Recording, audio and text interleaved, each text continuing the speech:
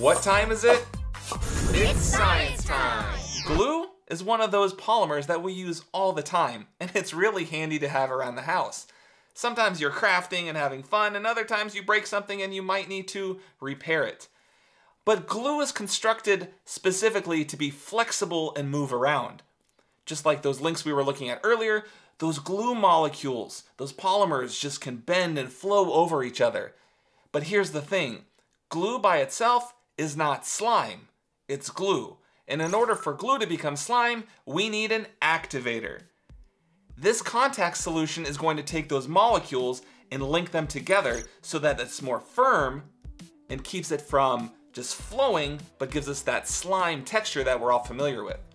So let's make our recipe and let's have some fun making slime. Slime, slime, slime. And the cool thing about a recipe is, when we use a recipe, we can replicate it over and over and over and over again. And that's what scientists do. They have a recipe or a formula to make something so that they can replicate it in the future. So for us to get started, we're gonna need 8 ounces of glue. Oh, that's heavy. There we go. Pour that into a cup. Now we're going to also add a half a tablespoon of baking soda. Gonna stir that up.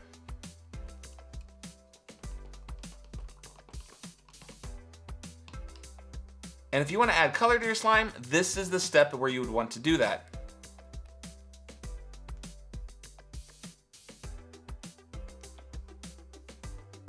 Oh, I've got blue fingers already. Mix that up nicely.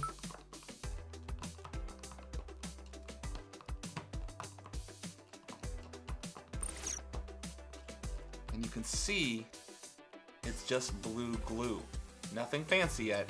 And that's because we haven't added our activator, the piece that's going to link all of those polymers together to make slime.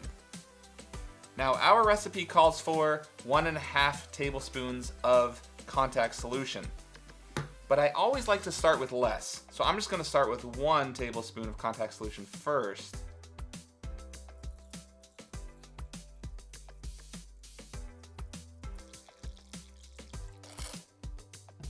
Pour that in. And now when you start stirring it, it instantly starts to glob up. Oh man, it's already turning into awesomeness.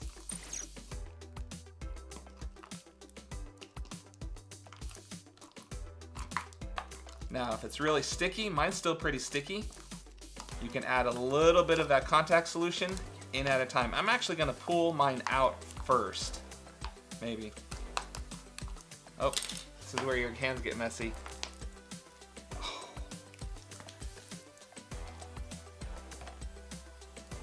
Look at that. It's actually really a good consistency already.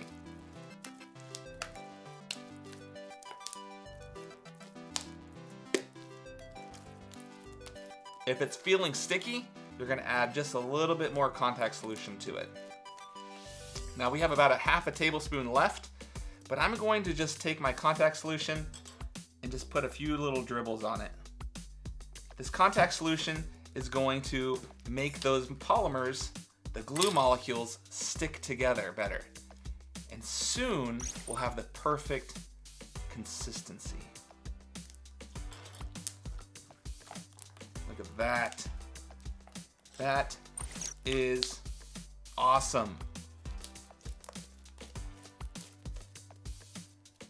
Slime.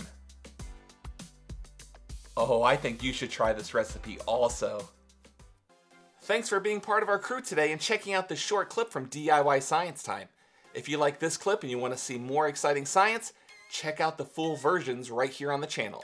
Be sure to subscribe and stay tuned for more exciting DIY Science Time.